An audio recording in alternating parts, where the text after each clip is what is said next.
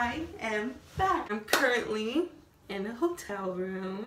She's beautiful. She has really nice lighting too. She has a full body mirror right here. Isn't she beautiful? So this is pretty much gonna be like a quick video thing because I need to take into room down there because my friends are over there. This is very quick. I was at the mall, just saying, I looked good.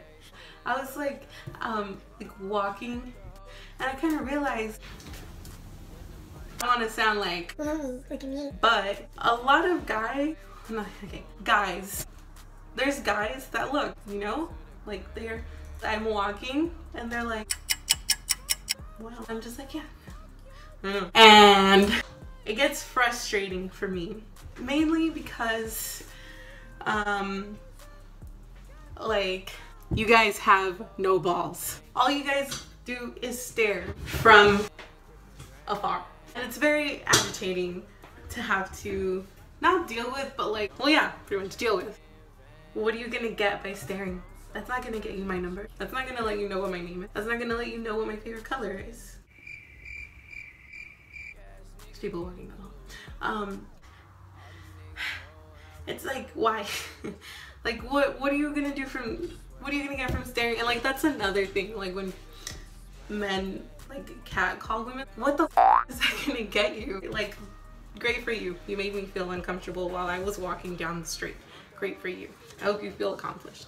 I've been thinking about that a lot lately.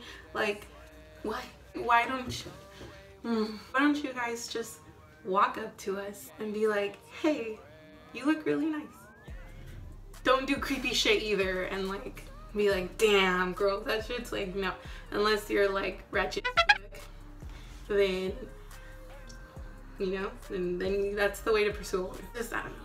It's frustrating to see, to witness, to live.